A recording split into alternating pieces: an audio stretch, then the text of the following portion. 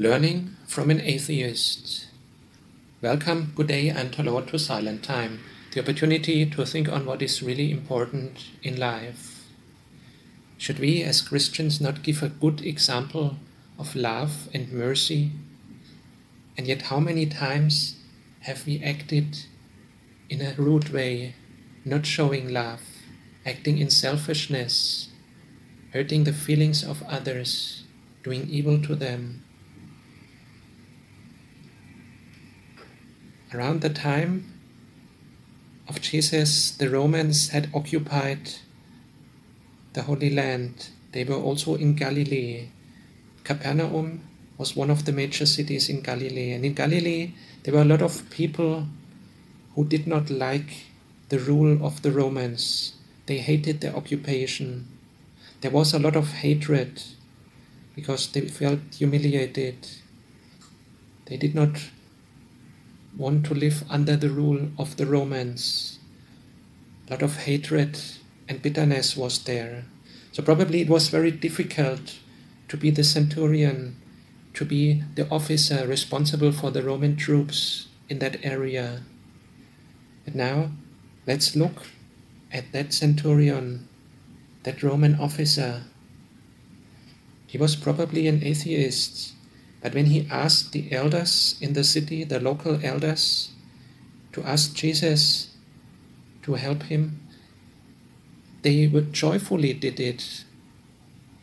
They did not hate that officer. They said, he is worthy.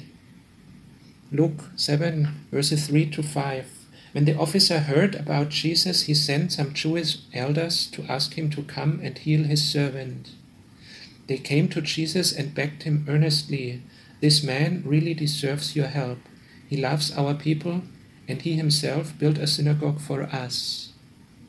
Suddenly it becomes clear that that man had overcome their hatred by love and by mercy. He had built the synagogue for them. He had helped them.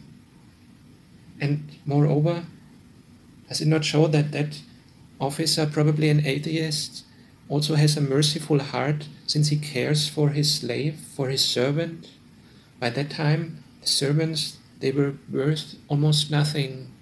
And even more for such a high-ranking officer. Most of such high-ranking officers, they may not have cared for any servant at all.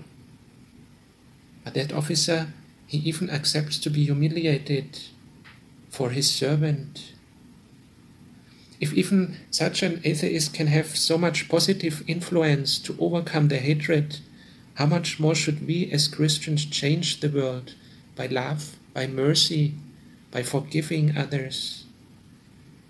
How much more could the love of God overcome all the hatred, the bitterness, the revenge in the world, since Jesus has even died for his enemies?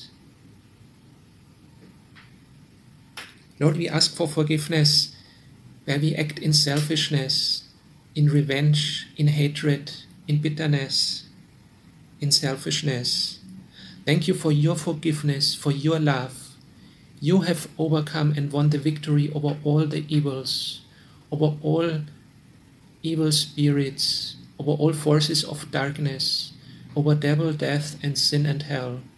You have overcome everything with your bright shining light of life, of love, of forgiveness, of hope. We pray that you may fill us more and more with your Holy Spirit, that we may be changed to fit into your kingdom of love and mercy. Praise, honor, and glory be to you forever. Amen.